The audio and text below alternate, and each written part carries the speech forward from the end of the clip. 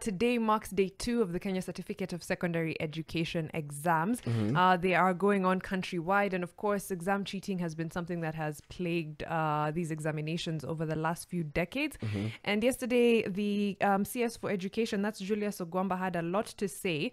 He, urged courts to quickly handle cases of exam cheating to serve as a deterrent and ensure integrity in the national examinations. There was also other issues that he spoke about, and security agents and examinations officials were reminded not to have mobile phones while exams are ongoing to prevent leaks and malpractices. And also reports are indicating teachers have been implicated in aiding exam cheating have also been very, very troubling. I think that's something we've all had a little bit of this and that here and there. Yes, but Mariam, look at a situation whereby we have over 965,000 plus students sitting an examination. And I think that's why the government officials have been deployed to monitor secondary school national examinations. And the exams are administered under strict security. Remember, CS Mashogu instructed security teams to stay vigilant against exam malpractice.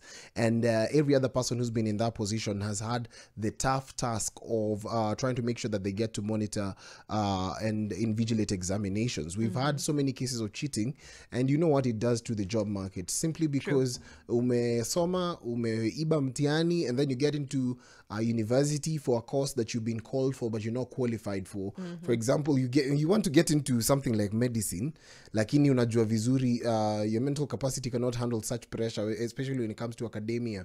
And now it becomes a problem whereby we have people dropping out. That's very true.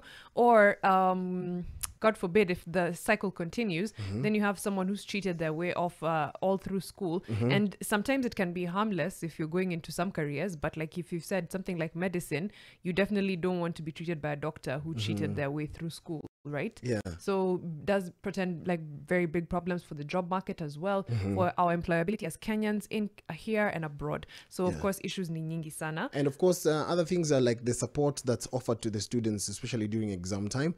We know that some students actually sit their exams when they're expectant.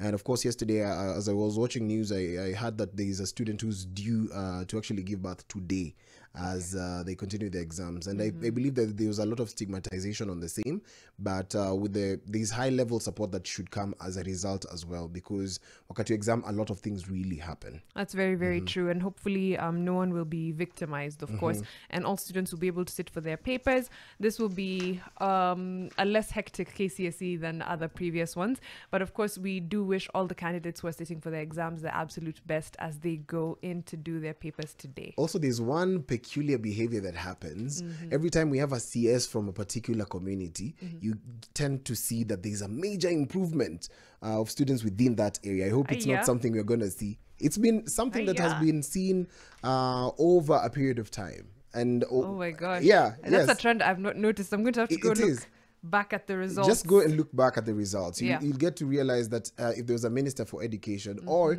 there's a CS for that particular ministry, that as soon as they get into office, then within the few years that they're in office, unaona ka improvement within their area. Unaona watu wengi wanatoka hiyo area na mingi sana.